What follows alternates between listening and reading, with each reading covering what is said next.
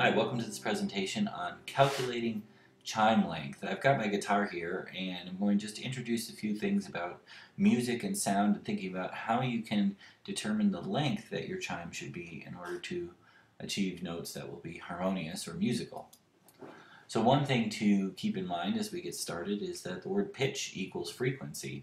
And so we'll be talking about the pitch of different notes, which just means the frequency of those notes. And as you've experimented with in some of our activities and so forth, we know that those higher frequency notes are creating higher pitches, and lower frequency notes are creating lower pitches. So the chime length, the length of the chime, is going to affect the natural frequency of that chime, the frequency at which it will vibrate naturally, and that is going to create different lengths or wavelengths of standing waves. So in the standing waves lab, we observed some different standing waves that can form in a spring, and also looked a little bit into how standing waves form in an open-ended air column, which would be like a pipe with both ends open, and when you strike that pipe, the vibrations of the air inside the pipe will create different standing wave patterns that we call harmonics. So the first term I want to introduce is octave, and an octave is just an interval in music between notes with frequencies or wavelengths that are either double or half of each other. So you see in the example, the note A. Here's a standard A on a guitar at 440 hertz. There's 440 hertz A. Now if I double the frequency of that note, if I go to 880 hertz, I'm also playing A, just an octave higher. There's 880 hertz. And then if I double that again, I go to 1760, and here's A at 1760 hertz. Okay, so 440, 880, 1760. All of those notes are A notes. Basically, they play in unison. They're just at different octaves. Now you could see I could also take that 440 and cut it in half and play an A note that's 220 hertz, but I can't actually play that on my guitar because my guitar doesn't go down that low in terms of the notes, but I can play the other ones, the 440.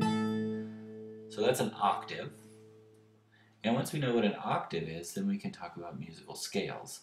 So musical scales are just notes that sound good together within an octave. So between that 440 and that 880, there are notes we could play that would sort of go along with an A major scale. Now on the right side, you see there's a C major scale. And the C major scale is just C, D, E, F, G, A, B, C. So it goes from C to C, and the notes in between are just called D, E, F, G, A, B, C.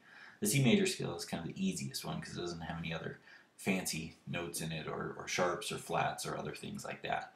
But these notes in the scale are just based on simple mathematical relationships of the frequency. So to go from an octave, we're just doubling the frequency or cutting it in half. To get the other notes in that scale, we would be looking at different ratios. So for example, multiplying by 1.5 or 1.25 or whatever. So here's a C major scale. I'll play the C major scale. Okay.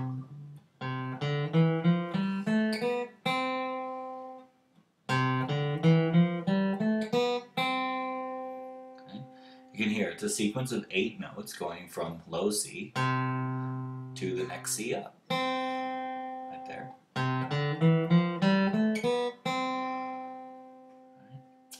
Now there are different types of scales. For example, there are major scales and there are minor scales. If I was going to play C minor scale, it sounds just a little bit different.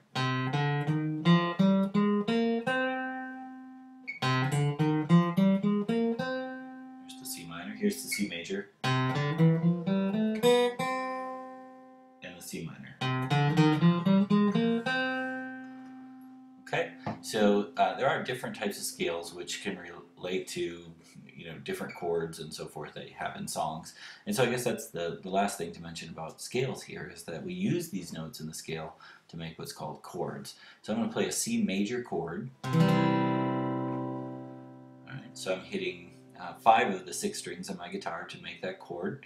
And the notes I'm playing there are C, E, and G. And I'm playing a couple of C's and a couple of E's and one G, but C, E, and G makes up a C major chord. So if I play those 3 notes together, I'm going to have something that sounds good, and it sounds in a major key. And if you look at the C major scale there, if we just count the notes, C is note number 1, D is number 2, E is number 3, F is number 4, and G is number 5. So in a C major chord, I have C, E, G, which is the first note, the third note, and the fifth note in the scale.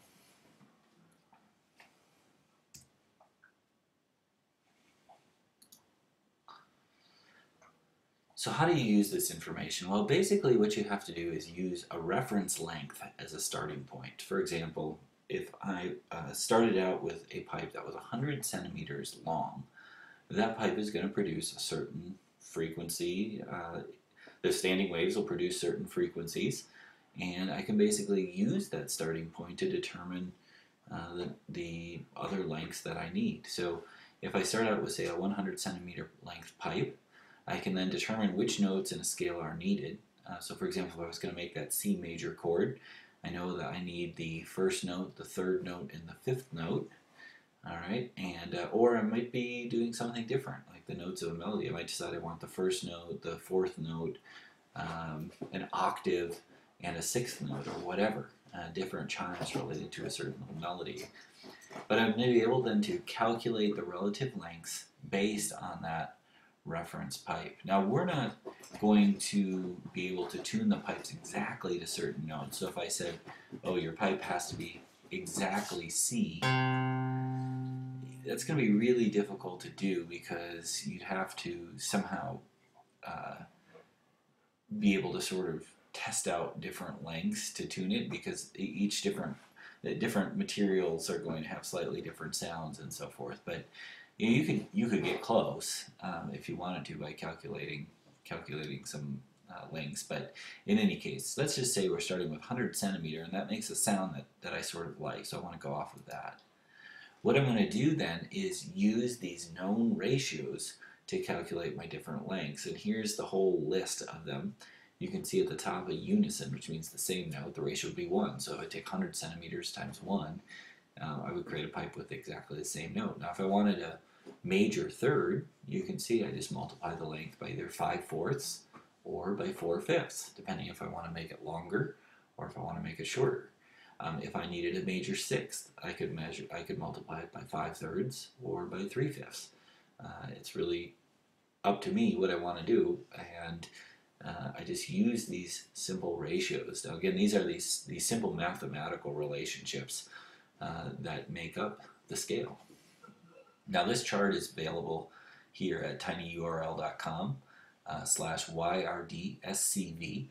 So you don't need to copy this all down or anything, or you can just use this slide. It's in the shared folder. But in any case, those ratios are good to have handy. So here's an example. If my reference pipe was 200 centimeters, if I was starting with a 200 centimeter length, and I needed to get a major third, I wanted to make a major chord with a major third in the scale, I could just multiply 200 centimeters by 5/4, which is 1.25, to get 250 centimeters long. That would increase my length by 5/4, and it would decrease my pitch by 4/5. So if the length gets longer, the pitch is going to go down. If I wanted to use shorter lengths, I could just multiply 200 centimeters by 4/5, so doing it the other way around, and get 160 centimeters. My length then would decrease by 4/5, and my pitch would increase by 5/4. So my pitch would go up. That might seem a little bit confusing, but I think once you sit down and start working it out after you do the reference pipe analysis, you'll see that it's just a simple multiplication. And of course, if you double the length of the pipe, then you've just gone down an octave, or if you cut a pipe in length in half, you've gone up an octave. So that's the other way to look at it. So a couple things to remember. One is just if you increase the length, you're going to lower the frequency. If you decrease the length, you'll increase the frequency. You must have at least 3 different notes in your chime. So you can have more than that. It could sound really good to have a couple of different notes that, for example, different octaves of the same note or whatever, but you do have to have at least 3 different notes. And the total length of your chimes must be 275 to 300 centimeters. So after you do these calculations and you figure out, the relative lengths that you need, you'll need to add them up. And if they don't fall within the range that you need, then you'll have to either scale them all down or scale them all up in order to make it so that you're at 275 to 300. But we'll get to that if you run into that issue. So anyway, hopefully you found this presentation helpful, and good luck as you work on your designs.